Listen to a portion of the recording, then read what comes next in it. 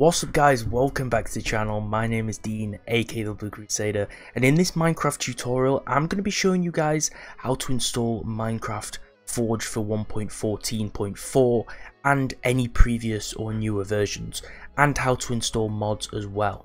So without further ado, let's jump into it.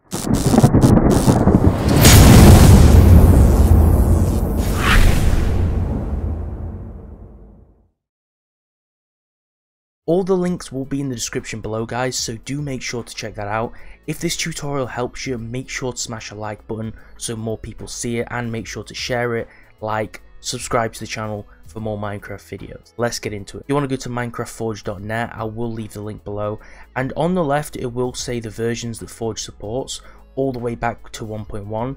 Now you want to click on 1.14 and we're going to go to 1.14.4 because that's the most recent version. And then what you want to do is you can show all versions, and you want to go to the top one, which is the latest. This is usually the one that's recommended, and you want to click on installer. So we're just going to go ahead and just install Minecraft Forge. Now it's only recent that Forge got updated to 1.14. I have got another tutorial for people who want to use Minecraft Fabric Loader to install mods, so if you do want to check that out, go on my channel and I show you how to install Fabric. But everyone knows that Forge is the best mod loader, and now that it supports 1.14, it also supports 1.14.4. So just open up the jar we downloaded. We just downloaded the installer, and what you want to do is you want to click install client, and you want to make sure the folder that it's installing to looks something like this. Then press OK and just let it install. It'll do its thing. It'll go through a few steps, and what it's going to do here is it's going to install a custom launcher option into the Minecraft launcher so that we can easily select it, easily run Forge. I'm going to show you how to do that,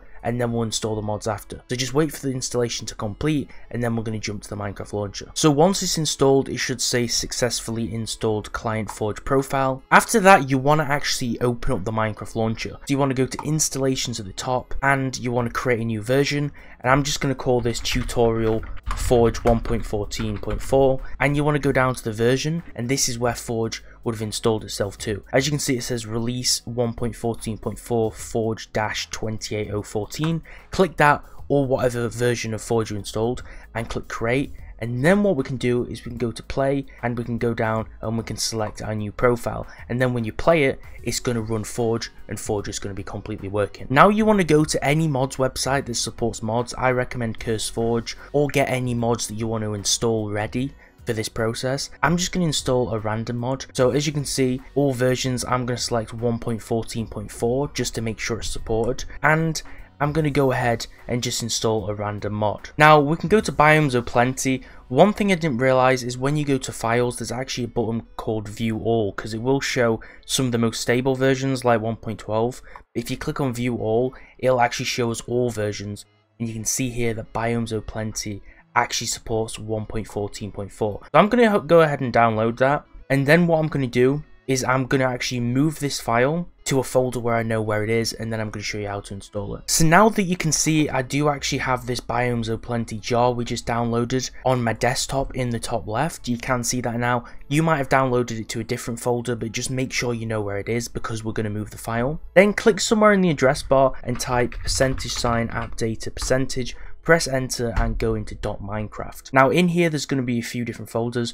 We're going to be focusing on the mods folder. I have a lot of mods which support 1.12.2, so you might have to remove different versions of mods if you're using a newer version or older version, but for now we're just going to test it. Throw the new jar file for whatever mod you downloaded into the mods folder, and then what we're going to do is we're going to run that new profile. Make sure it is the profile we just made, and we're going to run that new profile, let anything download, and let Forge load with Minecraft and load the mod we just installed.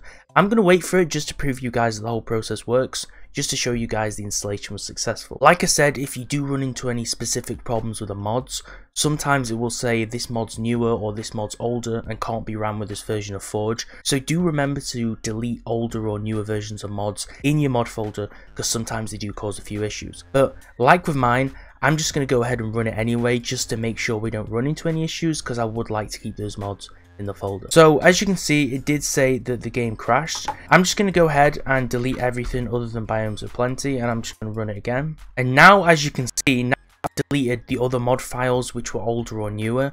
it's actually not crashed the game anymore, and you'll see that Forge has actually ran. Now this is Forge beta, by the way.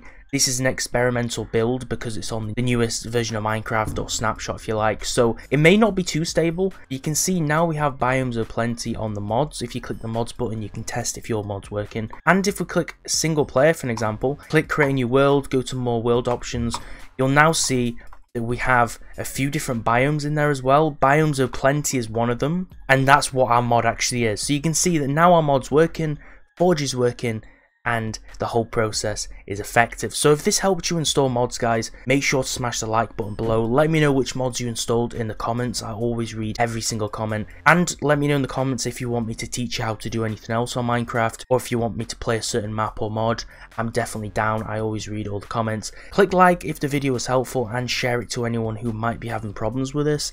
And make sure to subscribe, guys, because we have daily Minecraft videos of some of the coolest things on this channel, and you definitely don't want to miss it. So thanks for watching, guys, and I'll see you next time.